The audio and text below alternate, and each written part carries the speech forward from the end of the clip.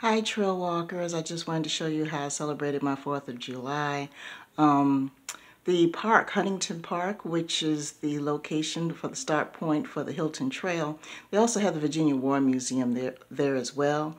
And the museum is offering free admission today, so I did mention a long time ago when I did my first video that one day we would go in there and check it out. So I'm going to go in there and see if they can let us do some filming over at the Fort Fun Playground, which is near the Huntington Beach. They'll have a couple of food trucks out there as well. And they're wrapping up a tennis tournament that's going on in the area that's being sponsored, and it's over by the YMCA. So I'm expecting a lot of people out there today. I hope you enjoy the footage.